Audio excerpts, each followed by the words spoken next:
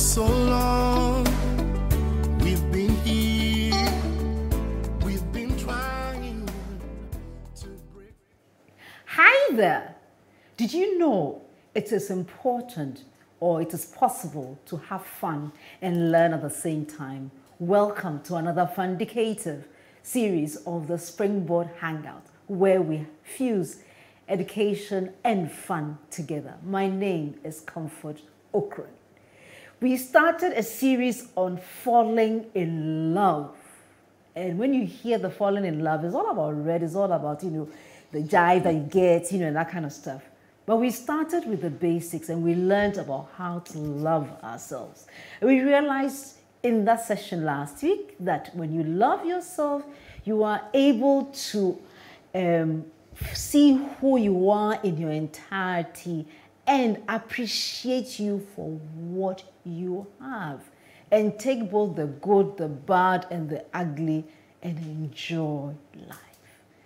Tonight, we are going to talk about loving others, and we learn with how to live with others to have an essentially and happy life. Our guest today is very compassionate. He is also very passionate about teaching others or teaching people about the love language. And so help me say welcome to Amos Kevin-Annan. He is very, very famous, and you know that. Do share with us what you'd like to learn from Amos in this particular edition. How to live with others, how to enjoy, how to even, if someone is really, really getting on your nerves, how to calm your nerves down and still learn to live with that person. For you out there, kindly let us know, where are you watching us from, and let's give us a shout out. And we have a special exercise for you. When we share that exercise, do give us that information and just share the names so we can appreciate those that you write in the chat box. And also, if there's someone that you think would learn some tips about how to love others, loving themselves and loving others, do give the person a shout and say, hey, come to the Springboard Hangout, because we are going to hang out and have fun. We will be right back. When we return, we will get this conversation on the dial. Don't go anywhere.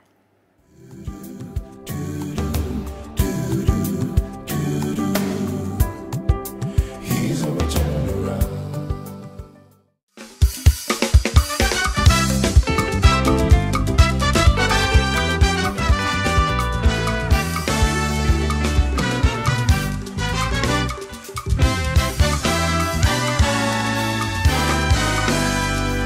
Machonyegbe ajiha, machonyeji akafu, machonyenuse awado namawu esiayi.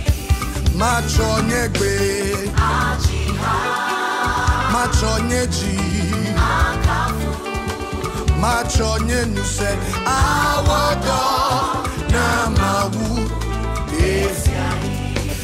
For my way,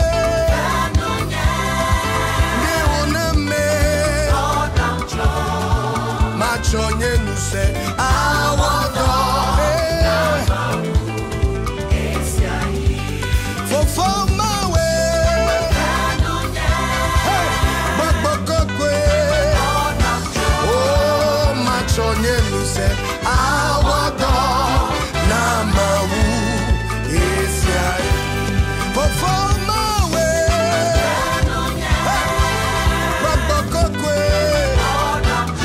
Oh, Machonye nu se awado namawu esiai. Hey! You can give the Lord a dance in this place. Come on.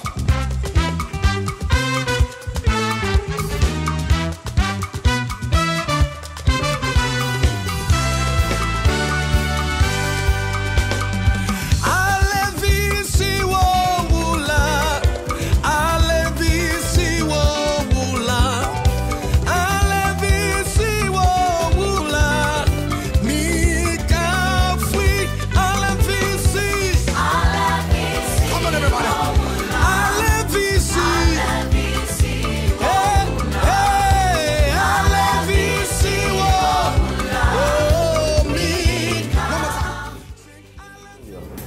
me York's Rent a Car. I need a car in 15 minutes.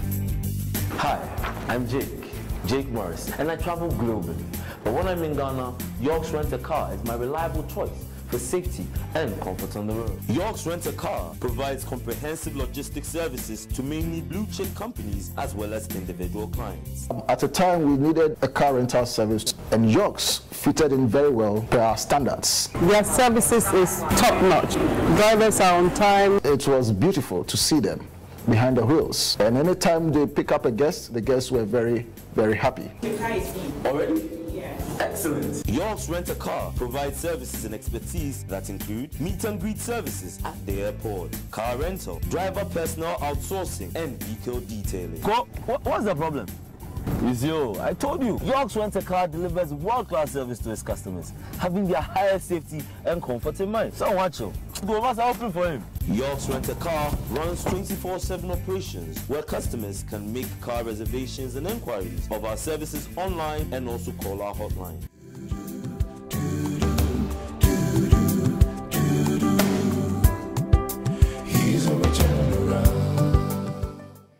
Welcome back to the Springboard Hangout, our fundicative program where we learn and learn how to live fun-filled lives. As we said, today we are talking about falling in love, and today we are looking at loving others. And we have in the studio a certified life coach, a youth minister, a healthy homes advocate. Has worked with the Pentecost University as well as the Pentecost Church for over 16 years and addresses different corporate groups like Stanlib and Absa Bank and so on and so forth. He has been named as one of the top 100 speakers in Africa, and this year was nominated under the Motivation, Leadership and Religion category of the Millennium Excellence Awards. But more MB. Kelvin, Pastor Kelvin or Sir Kelvin, welcome to the Springboard Hangout. Thank you. It's definitely an honor to have you here. It is an honor sitting next to you, uninhibited. Exactly. I mean, here we don't. I mean, we just have fun and just take the conversation as it is. Yeah. And today we are talking about a very important topic. Certainly. Yes, love and love and love. Today we are loving others. Okay, so let's, from your perspective, what is love? Somebody once said that love is a feeling you feel you have never felt before. To define love. So in discussing love, there's a component that is a feeling. There's a component which is a behavioral pattern. There's a component which is values. So when feeling, you put the feelings, behavior, values. Yeah. So if you want to measure love being extended to you, there's a part which is warmth, which is a feeling you are going to have. A feeling of belonging, a feeling of acceptance is there. Then there is also a behavior pattern. So the person will exhibit certain traits that will lead you to conclude that this individual is in love with you. And then because they love you, there are certain values that they need to exhibit. For instance, they do away with hypocrisy, so they are not double-faced. They deal with the issue of honesty, transparency. These are things that would come simply because an individual shows love to you. A value system as loyalty. Are they loyal to you, or they are trust breakers? So you have these kinds of parameters that you can use to evaluate love. I see. So here you are. You've given us a very beautiful definition about love being a feeling, being a behavior, being a value. And today we are looking at this in relationship with others. Is it only these relationships? I mean, sometimes people will think that it's just only when you have a significant other. But is it possible to just love any human being? I mean, like those who are in the control room controlling me like puppets right now. Is it possible to love them as well? Well, I always say that love is best appreciated by those who don't deserve it. Okay. Now, so Best appreciated by those who don't deserve it. Oh, but they deserve it. They are lovely people. Oftentimes in our mind, as we relate with people, we feel they are undeserving of our love. Oh. And therefore, we deny them those things. Now, we must come to a point of appreciating that loving another is actually a human trait. Okay. Because to that extent, you're going to dignify them in how you speak to them, how you conduct yourself around them, and how you actually validate them or invalidate them. Because if you invalidate another, you end up dehumanizing them. But when you validate the person, you elevate them to the status in which you find yourself. So the maxim of love your neighbor as yourself begins to find expression in what you're doing. Do to others how you would want others to treat you. So in loving others, it is practically impossible to love others when you hate yourself. Could you repeat? It is practically impossible to love others when you hate yourself. So definitely where we started from, loving ourselves, loving myself, is the best place to have started. Exactly. That's what the Grecians call philautia love. Philautia love is love for self. Unfortunately, people tend to confuse that with selfishness. Okay. Okay. They are not the same. They are not the same. No. Self-love is that you are preserving yourself, you are respecting yourself, you are treating yourself with regard so that nobody takes you for granted. Okay. Nobody derides you or treats you as though you are nothing. Okay. So you actually develop a certain insulation to protect yourself from danger, from harm, and from reckless actions. Okay. You see, so when you have that, it's philautia love. It is not selfishness. Selfishness is when you become an opportunist and everything must be at your beck and call. It must be, I mean, either you were the one who did it or nobody else could do it. So you value yourself beyond what is reasonable. Okay. So what you're saying, if I'm hearing you right, self-love is beneficial. Yes. It is not the type that is out to exclude everybody apart from you, but it's one that looks out for you and then looks out for you with relation to others. Exactly. You will protect yourself. You don't throw yourself in harm's way, and therefore you would also put somebody in harm's way. Fantastic. It's empathy. Okay. So you're hearing with the ears of others, feeling with the heart of others, and doing what others would wish done to them. So, Kelvin, help me here. If I heard you say empathy, and when I heard empathy, it kind of took me a little bit to that. Sometimes people say emotional intelligence, that aspect of emotional. Does emotional intelligence play any role in loving others? You see, the concept of emotional intelligence is to help you to be able to gauge situations and determine the appropriate response to those situations, so that your response is not an overkill. When a person is emotionally intelligent, they are literally saying, I'm in control of how I express my emotions. So you're not going to be the one who says, you made me do it. Okay. So an emotionally intelligent person practices what is called a second response. So the first thing is the reaction that comes. Somebody does something to you. You defer action or you promptly respond. Now, an intelligent person at the emotional level is able to make a determination. Must I respond now or defer action? Okay. The one who is impulsive will just react and say, you made me angry. But the emotionally intelligent person says, I chose to be angry. I chose to be angry. And when I chose to be angry, I chose the response which is appropriate with the anger. It reminds me of this verse in the Bible that says that answer not a fool according to his folly. Then the very next verse says that answer a fool according to his folly. Yes. The less he thinks himself wise. So then an emotionally intelligent person will choose which response, because the person acted out of quote unquote ignorance. The person didn't know. and you beat the person up, you may spoil the person for some time because the person didn't know. Exactly. Some of the people are even unaware of what they were doing. They were unaware in the first place. But if the person did it intentionally and the person thinks he was being wise. If they did it intentionally, you also intentionally respond.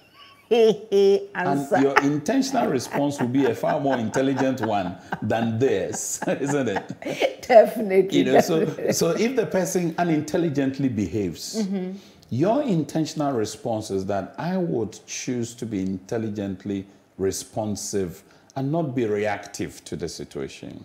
Okay. That's what Steve Covey in the 7 Habits of Highly Effective People will say.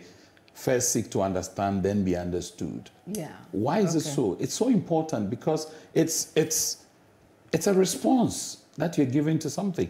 Now, sometimes what people do is that they respond and then later sit back and regret their response because they realize that the response is not commensurate to the action to which they were responding. Okay. I see.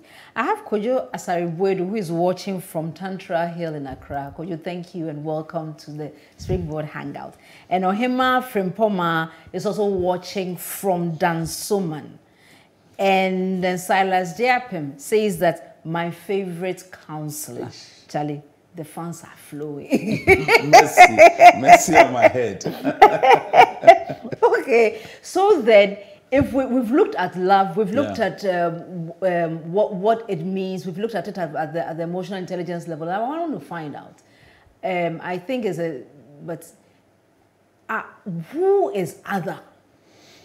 Well, other persons will be persons who are not you.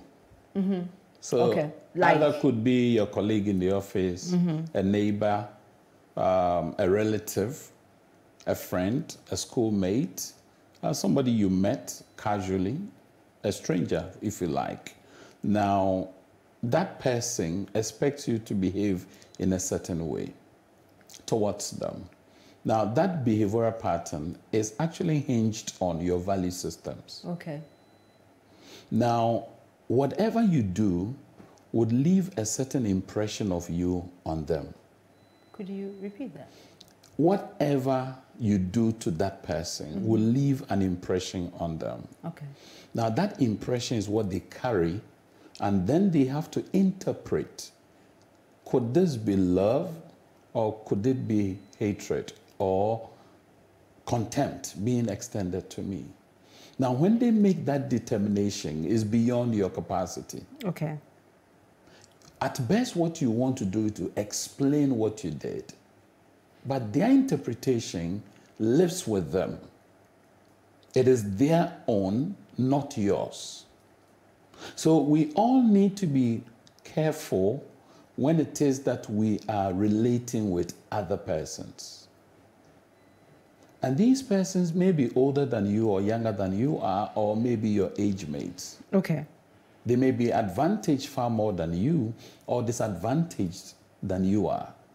So your treatment of them will give them an inkling into your ability to love and not love. Okay.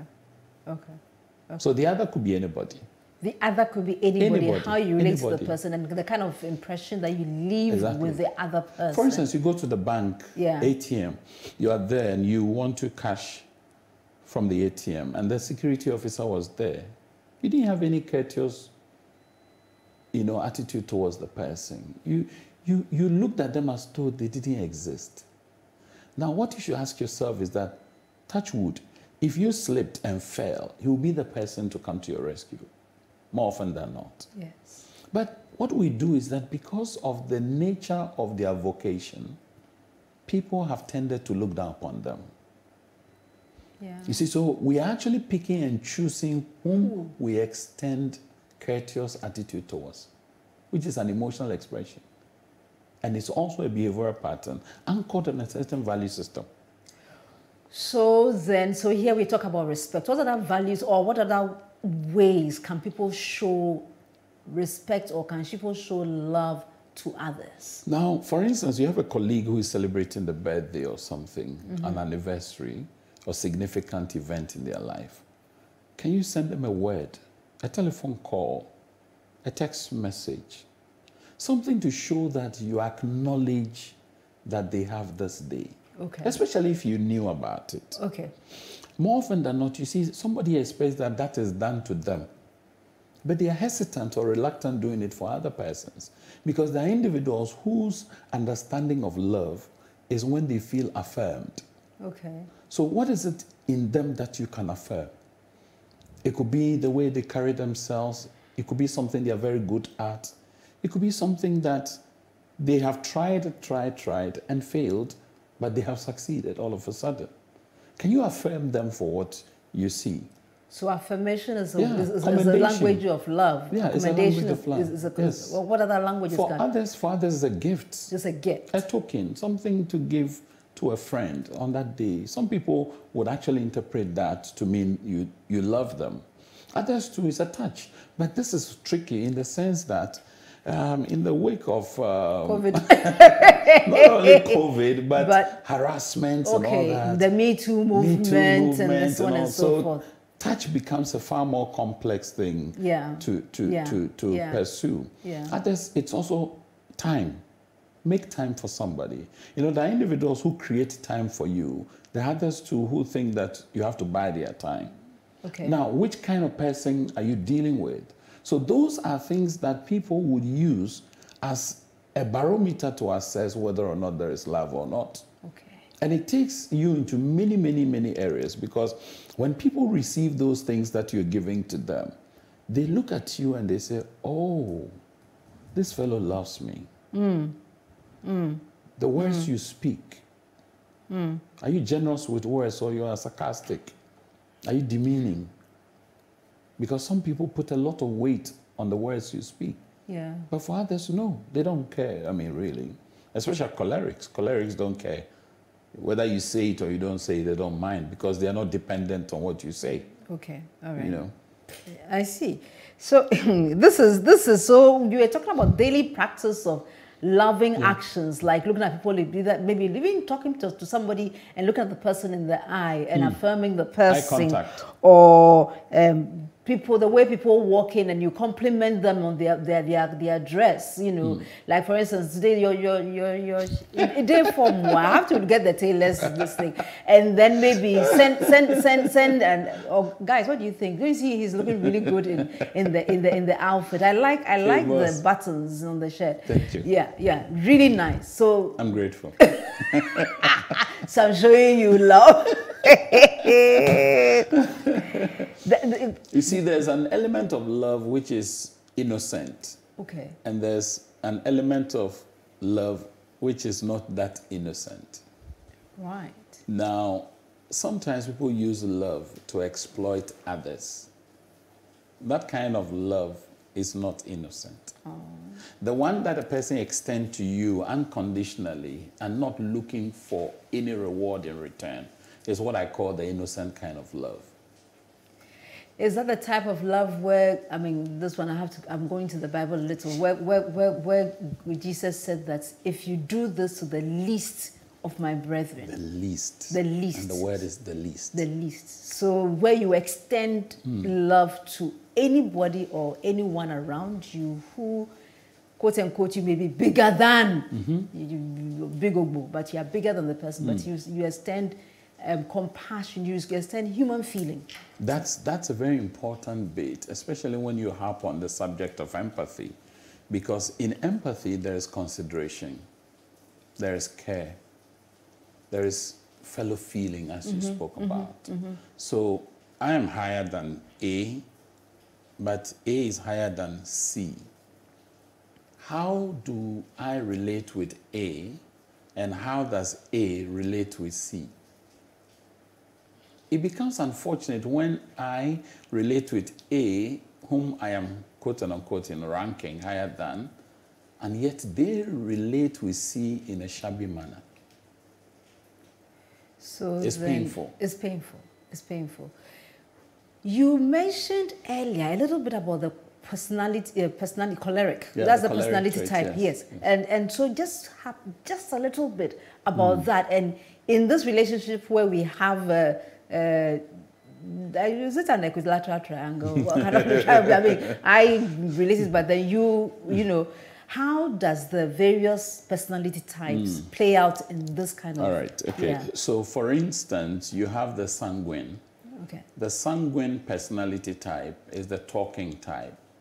So conversations mean a lot to a sanguine person. And the more you make time for conversations, the better they feel that you love them.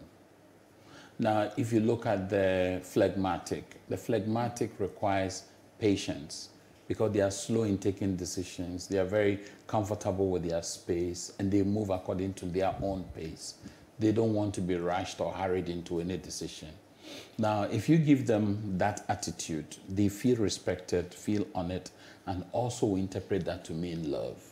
Now, if you deal with the cholerics are not relational necessarily. And so they are task-oriented. So service is important. You serve them. You do things around them. You provide a helping hand and all that. And then they want to achieve goals. Can you help them leverage on that to achieve a certain end? They will feel loved. Then you come to the melancholy. The melancholy wants things done right, properly. So they are the prim proper people and tends to be a bit straitjacketed. They're difficult to live with because everything has to be in line. They must fall in pleasant places. I tell you, where there's the line must be sharp. Exactly, There mustn't be any deviation from the path. Exactly. And they don't easily succumb to change, rapid changes. Yeah. Because they want things complying to set standards. What they've known. So if you do that, they feel fulfilled and therefore can connect with you. Now there's also another personality type known as the supine personality. The supine is actually an aggregate of all four in equal proportions if you do the calculations, 25, 25. So for instance, this person is difficult to predict them. Where he or she is going. Where they are. Because almost all four personality types find expression in this person in equal proportion. Please make life easy for us. Those are the individuals who are described as selfless persons. Supine means they are lying this way, looking up. Yeah. So they lie down for you to walk on them. But you see, but if you have, if you, what I'm getting from what you've just talked about is the fact that you must attempt to know what kind of other so you are the dealing other with. person is definitely going to be different from you. Yeah. On a few occasions, you may have somebody who thinks and behaves and acts and processes like you. It's easier. But it's ironical to know that when somebody is like you, oftentimes we can't stand them. So for instance, a parent who is choleric sees a son or daughter who is choleric, and that's when they scold them the harshest. Because they see themselves in the child, and relating with them becomes almost predictable because the child can predict you and you can predict the child. Whereas in some instances, the differences between us becomes the point of disturbance. I see. So anyone who wants to love others must understand that they have strengths and they have weaknesses. Okay. That's the starting point to be able to relate with others.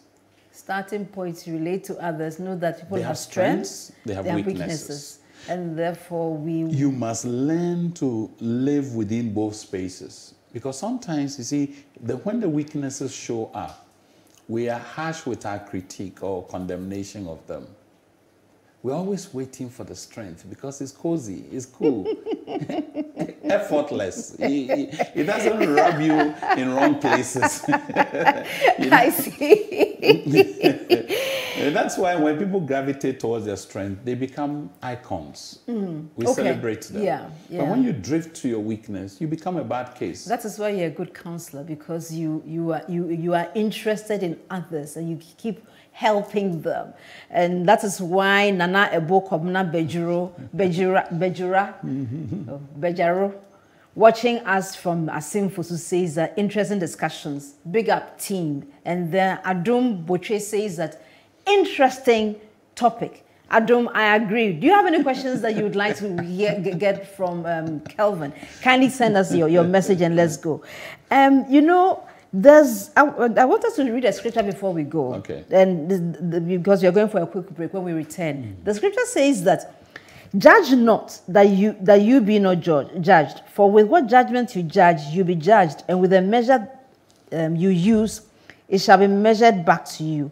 Why do you look at the speck in your brother's eye and do not consider the plank, as the guy would say, the cho, in your own eye? How can you say to your brother, let me remove the speck from your eye, and look, there's a plank in your own eye? Hypocrite. You first remove the plank from your own eye, then you would clearly see to remove the speck from your brother's eye.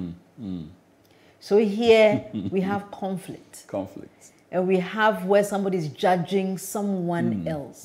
When we come back, we'll look at difficult relationships and how we will handle those. All right. Ladies and gentlemen, we've come to a very crucial point in this conversation, and you have to hang around to hear the rest of it. Don't go anywhere. We are going for the game changer. When we come back, we'll continue the conversation. Pink sunflowers, green sun, Cristiano Ronaldo in a sky blue Manchester City jersey. Some things just don't sound right. So when rumors broke of a transfer to City, United swooped in and signed Ronaldo instead, setting up a homecoming fans had craved for the last 12 years. As fans went mental on social media and crashed the United site, sports writers penned their think pieces. Some called it a sentimental transfer driven by nostalgia. Others speculated that it would make young stars like Mason Greenwood regress. And although these are valid concerns, I have a slightly different opinion. Today, our game changer is asymmetric opportunity. An asymmetric opportunity is one where the potential rewards far outweigh any risks. And there are 3 key reasons why signing Ronaldo meets this criteria. Number 1, commercial appeal. Signing Ronaldo raised United's share price by 9%, a whopping 300 million. 2, team morale. Ronaldo is a notoriously hard worker who can drive his teammates to excel. And 3, star power. In all the excitement, it's easy to forget that Ronaldo is one of the best players of all time. Most players peak around 28, but at 36, the 5-time Ballon d'Or winner was Serie A's top scorer. Oh, and by the way, Chelsea signed the runner-up Romelu Lukaku for 7 times more than United paid for Ronaldo. So will United's £12 million gamble lead to their first trophy in 5 years? Nobody knows. But by signing Ronaldo, United have placed their bet. Let's see if they hit the jackpot. This has been the Game Changer with Jojo Okran. Have a phenomenal week.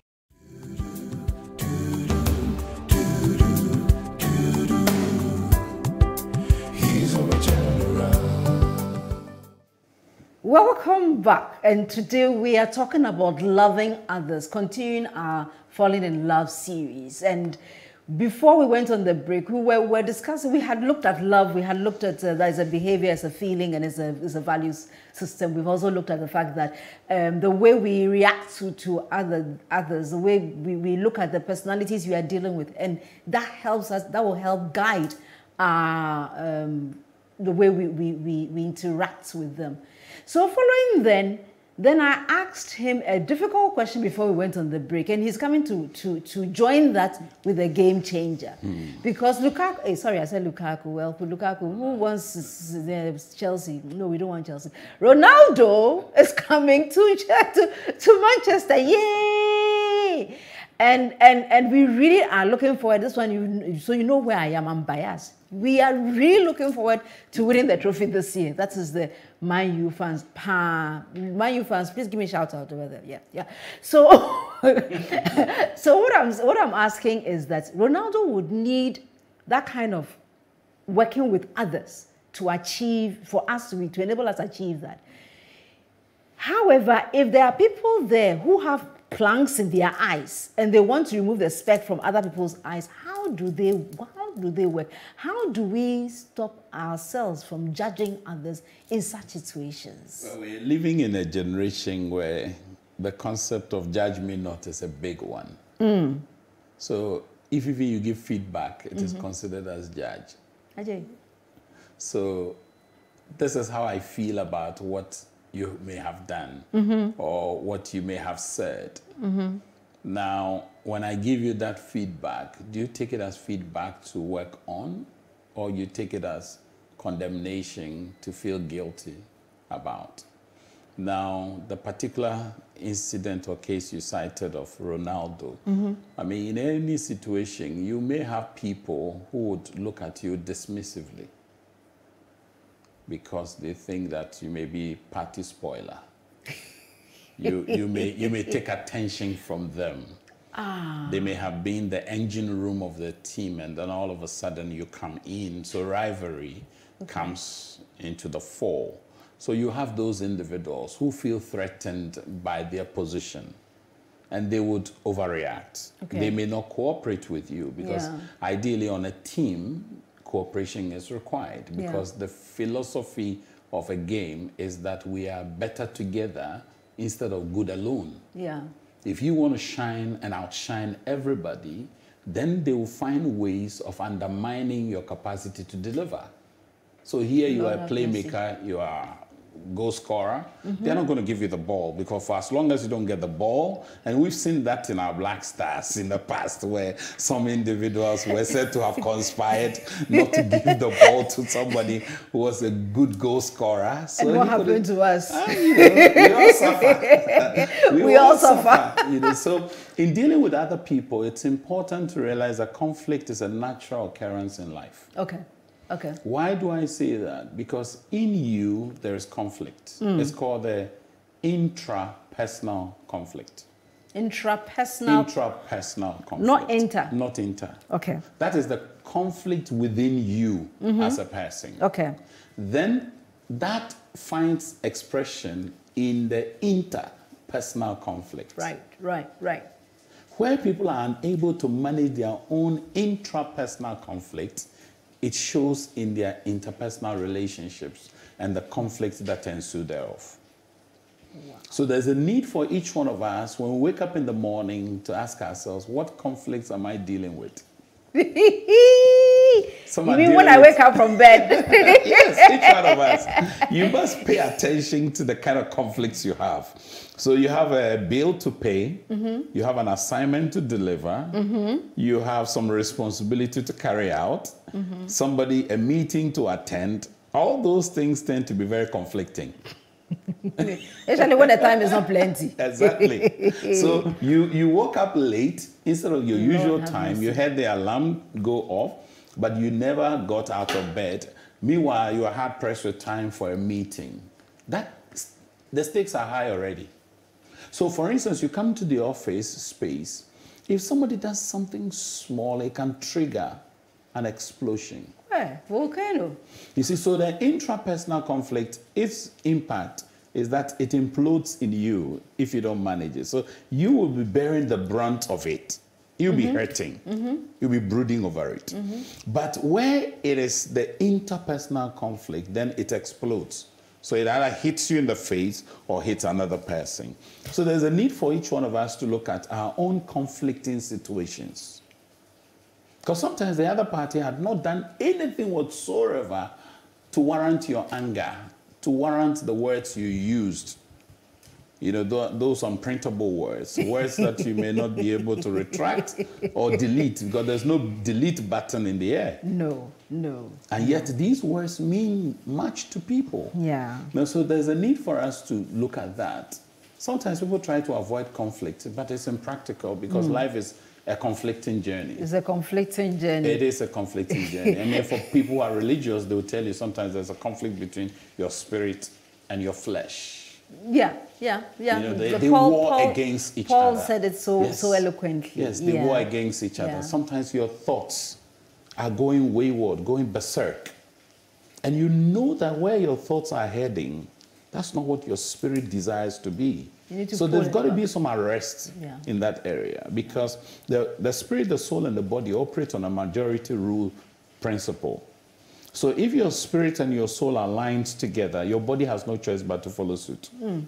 It much the same way if your soul. There's democracy in the body. Oh yes, I mean, Okay. there's a majority rule system there. Yeah, okay. That's why you must work to bring into alignment your spirit and your soul, so your body will comply. Then you'll be able to do what Paul says, I buffet my body into submission. Why? Because his cognition is ready for that. His spirit is ready for it. Okay. But where the flesh and the soul gang up, your spirit will be weak.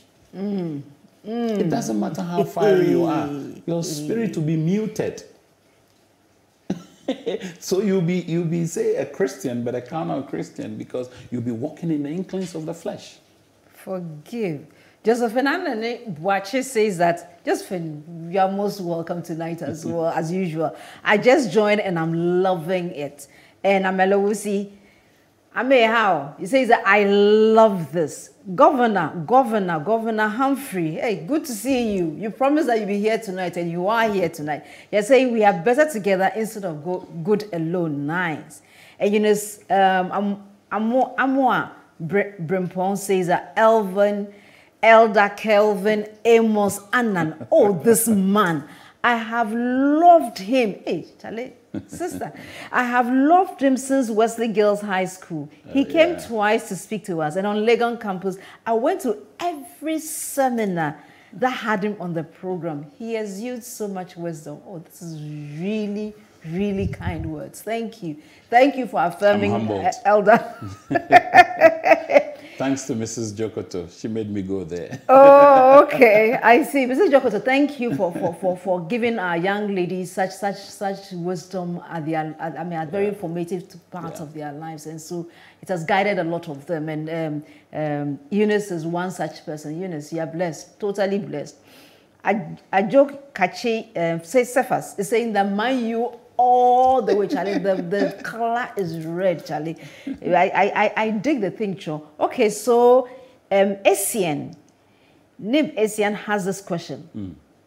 How can you love someone who doesn't love him or herself? How can you love someone who doesn't love him or herself? Well, their lack of love for themselves is even the more reason why you must love them. Because like I said earlier, love is best appreciated by those who seem not to deserve what we are offering them. So this is a person who has not learned to love themselves, and therefore maybe putting themselves in harm's way or predisposing themselves to danger or death in some extreme cases. My responsibility then becomes someone who shows them extra what they don't have. Okay. You see, oftentimes people say, I love you 50%, you also love me 50%, and it becomes 100%. But you will be amazed to know that this person may not have experienced what is known as love from their formative years. Okay. So the building block of their life is not founded on love. Okay. And therefore, they harshly treat themselves, they disregard themselves, they are not kind to themselves. And so it is easy for such a person to extend the same behavior, the same attitude, and the same value system to other people. Yeah. Those of us who understand that we must love others in spite of, despite their situation, must not conditionalize our love. You see, it is an easy path to travel when you are loving conditionally. So you do this, I will love you. Because you must get you must get something in return. Hey, this one, the person is, before you know, the person is even abusing you, and you want us to continue loving those who abuse us. You see, what you don't have the latitude to do is to be filled with hatred. Yours is not a calling to retribution. You don't have the luxury to retaliate. I mean, especially if you're a religious person, vengeance is not yours. Yours is a duty to be generous. But you see, the person did not only cut me in the traffic, the person also went ahead after cutting me very sharply. The person decided to go very slowly, and then when I tried to overtake, the person actually also started speeding, and the road was a two-way. So I couldn't over. I mean, the person was just being so irritable. You want me to continue? They may be irritable, but are you also going to respond irritably? Or you're going to choose your response? That is not going to be like a payback to them. Because the moment your response becomes a payback to them, that is vengeance. That is, you do me, I do you. Tit for tat. Now, we want to avoid that situation. This is where emotional intelligence comes to the fore. Each one of us need to respond to situations with bated breath. Bated breath. We oftentimes are too spontaneous, too reactionary, too impulsive. And anybody who does that, later on, when you find somebody who has a high view of you around, you regret your response. True. Because you were caught pants down, unawares. So basically, you're telling us that number one, we must look at ourselves and find out what battles we are starting the day with. Exactly. And then become more reflective. Become aware of your own situation. Yes, and reflect and not be impulsive. Impulsive. Because you can choose between reaction and response. Reaction is actually based on what has been done to you. Now, response is what has been done to me. I have reviewed it, and this is what I deem as an appropriate response. That could include confronting the person. Yeah. But I learned a word in Kenya one time when I'd gone there for training. It said, care front. Care front. Care enough to face it. Be frontal with the person. Care enough to be upfront with the person. You know, because that's different from confronting something. Okay. Oftentimes, when people are going to confront, you see there's agitation, there's hostility, there is some turbulence in them.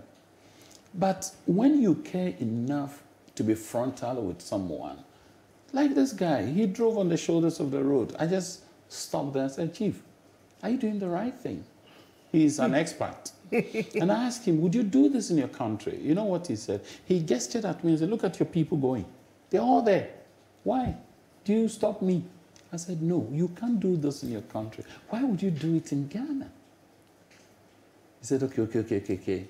So he saw that I was going to take my phone to capture him, his number plate and what have you.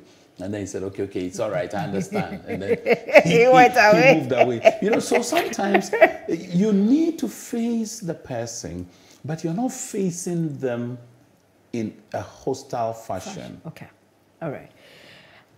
Ajokache Sefa says, hi, Mom, thank you, this thing. And then Asari says that, isn't it better to avoid your enemies or potential enemies instead of loving them? Asari.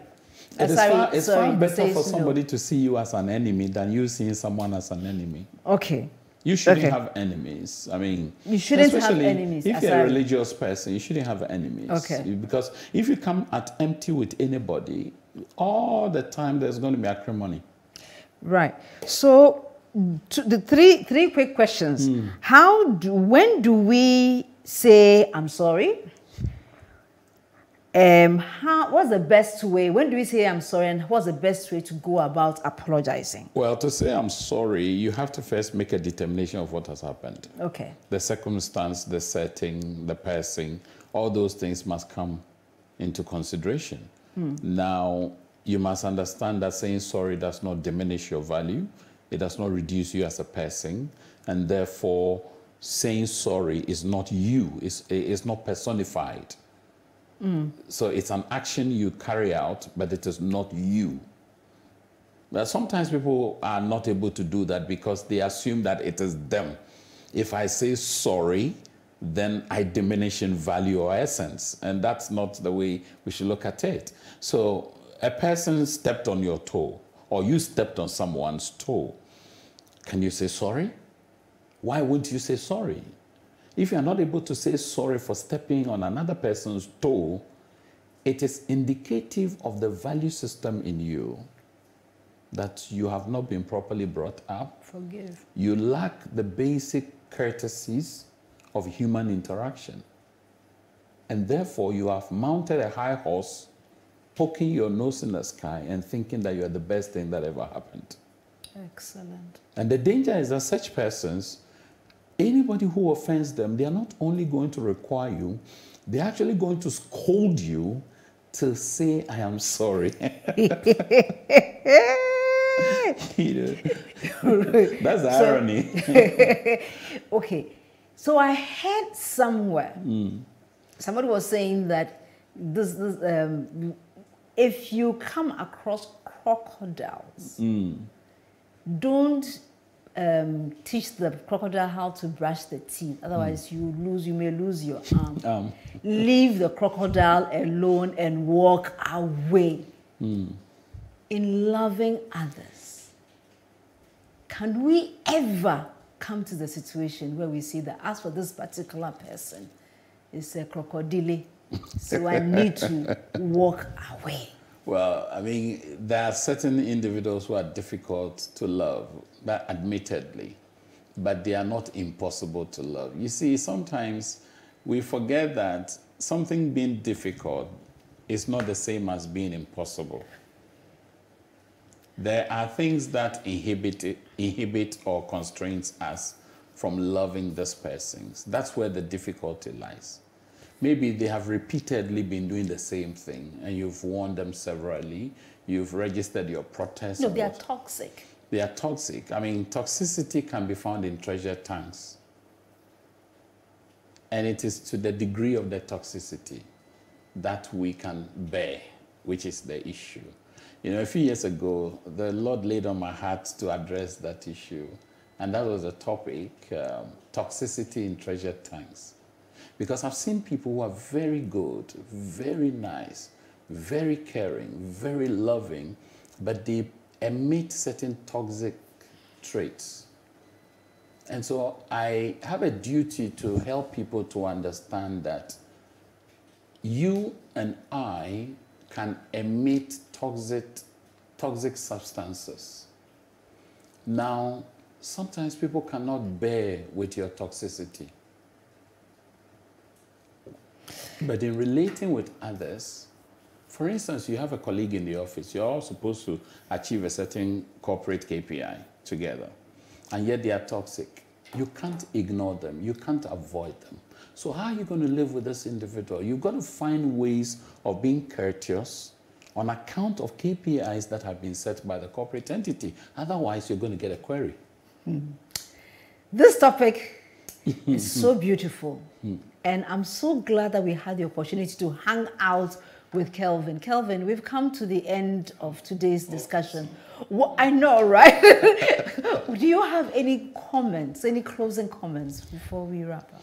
Well, I would want to say thank you for the honor of bringing me to this roadshow hangout. You and Albert are doing a great job, and your team. I commend all of you for what you're doing. And those who are listening and watching, I want to say that loving is an invitation to labor. If you're not ready to laboriously work your way through loving others, there's no way you can love them. And also remember, love is best appreciated by those we in our construction think they don't deserve. May we go out there and love because it is the way of living. We have no other way out. Let's go out there and love because there's no other way out. And I'd like to finish this by this scripture. 1 Corinthians 13:4. It says that love suffers long and is kind. Love does not envy. Love does not parade itself. It is not puffed up. It does not behave rudely, does not seek its own, is not provoked, thinks no evil, does not rejoice in iniquity, but rejoices in the truth, bears all things, believes all things, hopes all things, and endures all things. We have had that second look at love, and we're looking at loving others. And this has been the most amazing program. If you would like to have a relook at this, remember to join us on ETV on Sunday evening at 5 p.m.